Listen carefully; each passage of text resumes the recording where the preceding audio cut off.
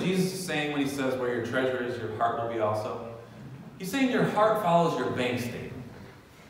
Go look at your bank statement, your checkbook, or whatever, and you'll see what you desire, what your heart desires. And what you spend your money on, Jesus says, it has eternal ramifications. Store up for yourself treasures in heaven. Invest in kingdom business. And understand something really important about Jesus. He would never force anyone to give to God or invest in kingdom business. He would never do that. He would never tell someone, you can't have a new car, you can't have a new house, you can't have a new boat. He would never do that. He simply wants you to think about what you buy, what you spend your money on. Understand that it's all temporary. That's the part we often forget about. Material possessions are not bad. It's just that they're temporary. We don't have them forever. You probably heard, you've never seen a hearse driving down the road pulling a U-Haul trailer. You can't take anything with you to heaven. But you can store up treasures in heaven. You can do that. And I believe when you invest in heaven, when you store up treasures in heaven, when you invest your money in those things, I believe it does change your heart. I know this to be a fact because we support missionaries. In fact, I just got off the phone with one a couple days ago that when we invest whatever it is, amount per month to support this missionary and other missionaries, but it makes me think about him. It makes me pray for him and them. And so that's changed my heart. I want to know the work that's going on in the place that they're doing their work, that they're ministering to.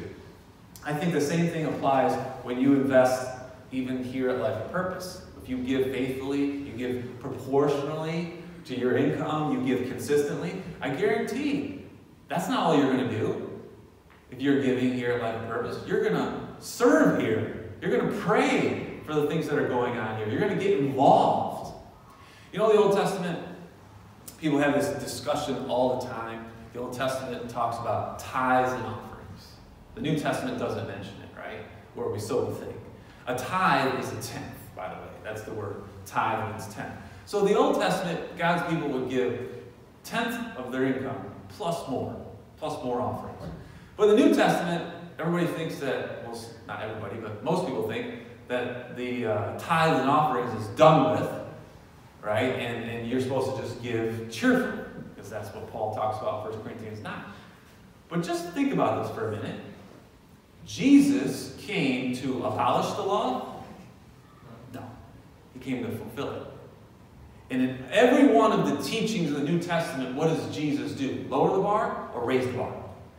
He raises the bar. So why would that be any different in our giving? He raises the bar. To me, 10% is always the minimum. You know? Think about this for a minute. Could you survive a 10% pay cut right now? I mean, you look at your income, you say, could I survive 10% if they cut 10% of my pay? Could I do it? Could I make it? Could I cut back on a few Starbucks, ladies, over here, teenagers? Could I go out to eat a little bit less? Could I do it if I had 10% less? I think most of us would probably say, yeah, I can do it. And if you can do it, then you can tithe. It's really that simple. But the best part about tithing is, versus a pay cut, is tithing stores up treasures in heaven. Pay cuts don't do that. Pay cuts just make you grumble and complain. But tithing leads to presence in heaven. So I just say that because I want to encourage you as you prepare your budget for 2021. Think about giving from the heart.